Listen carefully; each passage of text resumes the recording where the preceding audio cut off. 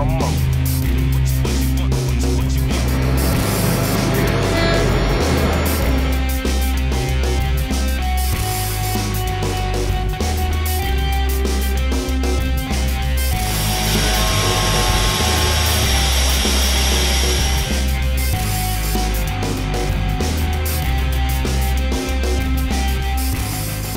Every day, humans use objects made on a machine tool.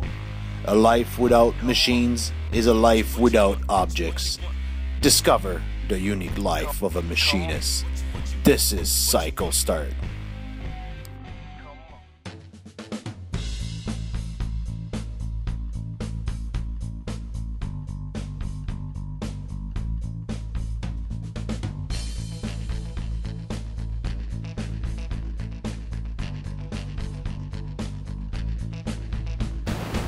Hey, I'm Remi from Groulx Machining in North Bay, Ontario, and today we're going to be doing some ATV spindles for a job shop that fabricates ATV trailers. The customer supplied me with this sample part of their spindle for their rocker beam axle, and they need some parts produced for tomorrow morning, so we don't have time to make prints.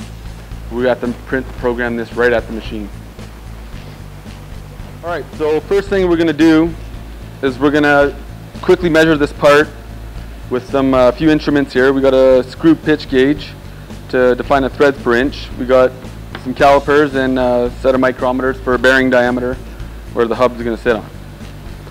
We started off with a piece of raw stock here, and then we've already done the first operation, which is turn some diameters, and now we're going to flip the part around, and we have a part stop inside the spindle, and we're going to clamp and do the second operation. So the first step is we got to establish our part zero. So we're going to grab the part, put it in the chuck, stop, clamp it, and wheel in our master tool roughly within zero. Now that we've established our part zero, we're going to set up all the rest of our tools to that point.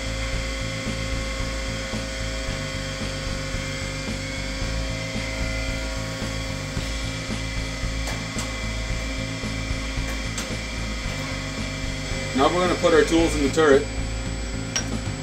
We like to choke them up as tight as we can for rigidity and as square as we can.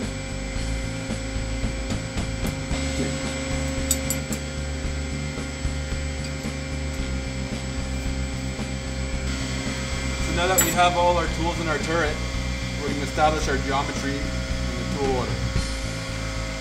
So we have an option here of defining turning, boring, center drill, threading, grooving. We're going to be doing some turning, and also your insert geometry, which you have diamond, square, triangle, hexagon, pentagon. We'll be using a trigon insert. The insert size of 1/2 inch IC and lead angle of -5.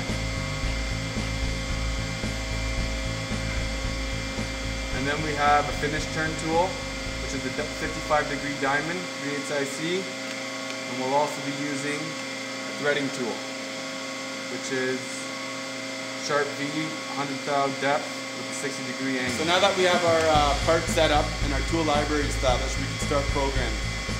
The first thing we're going to do, we've got a facing cycle, and a rough profile cycle, finish cycle, and then we'll finish it off with a threading cycle. Now that we're done our program, we're going to go in, we're going to check verification for any errors or crashes.